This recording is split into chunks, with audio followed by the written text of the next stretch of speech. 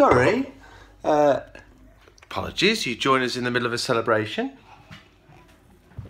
We've just finished the 6th episode of Planet of the Daleks, and as you can just do apologize, let me just turn the music down a moment. Sorry about that. There we go. There we are. So yeah, we finished Planet of the Daleks. We're feeling pretty good about that because, as you may be aware, it's not very good. Like, it really isn't very good. You know, let's get the positives out of the way. Clearly, my favourite Thal is the science dude, who was really nice all the way through and looked like Michael Palin. I kept forgetting to say that. Don't you think? No. And my wife, I'm sorry, my wife would be enjoying the party, but she's still rather flummoxed by the idea of molten ice.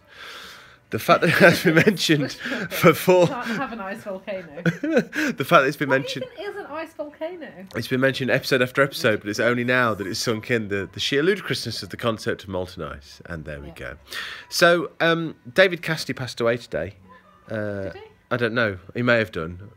But if he didn't, we can best remember him from his time in Doctor Who, playing the abortive love interest of Jo in one of the most awkwardly pitched romances of all time ever.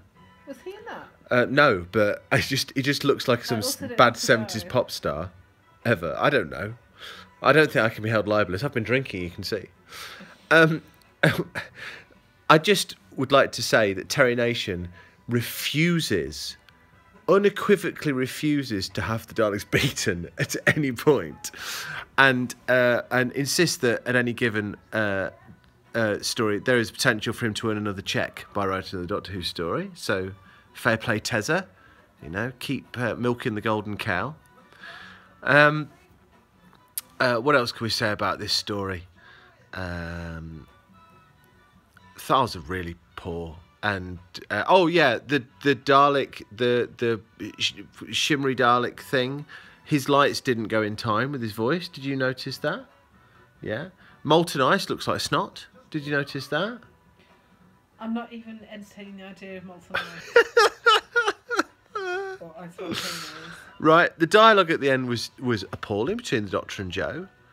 And I think I feel sorry for Poe because he's clearly fallen into the idea that this is like monumental stuff, and it's not. It's just really, really poor.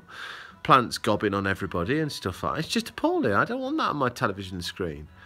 You know, putting up a barrier to fight. The bit when the Doctor had to sort of do hopscotch over a load of Daleks started off as if it was looking really good, but ended up with just him, like when you drop your glasses at a gig or something and being stepped on. It's just a terrible Doctor Who story. It was really, really, really woefully bad. And I'm so delighted it's finished. So anyway, we're about to go and get some nibbles and party poppers and stuff and put some black-eyed peas on. I don't know why black-eyed peas. And next time I see you, we'll be happy because it will be better.